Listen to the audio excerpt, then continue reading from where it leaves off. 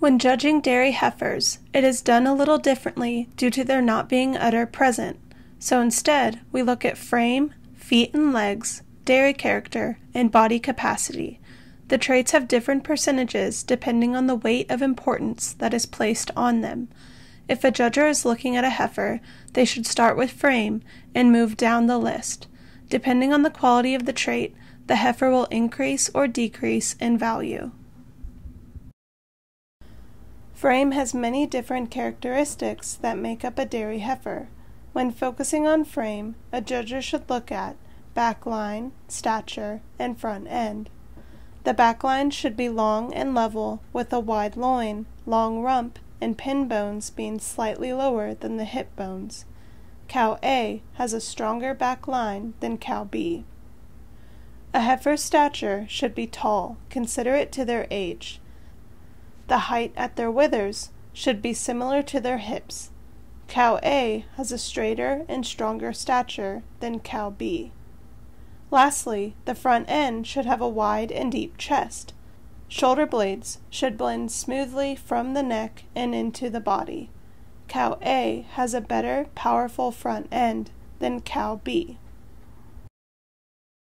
A dairy heifer's feet should have a steep angle and a deep heel, with short, well-rounded, closed toes. Their rear legs from the rear view should be straight, wide apart, and feet squarely placed. When looking at rear legs from the side view, there should be a slight angle at the hocks. The pastern should look short and strong with some flexibility. Dairy character for a heifer consists of multiple characteristics. These are angularity, sharpness, openness, and cleanness. Sharpness comes from the withers, expressing the vertebrae and chine being defined clearly. Openness refers to the heifer's rib cage. A judger wants to see long, flat ribs with width between each rib. Cleanness goes back to the quality of the cattle's bone structure and coat. A heifer should be smoothly made, with no coarseness to its image. Body capacity for a dairy heifer should be relative to the heifer's age. A judger should look at body depth, length, and width, showing a round rib cage increasing towards the rear. Also, the body capacity needs to portray a wide chest floor and open foreribs.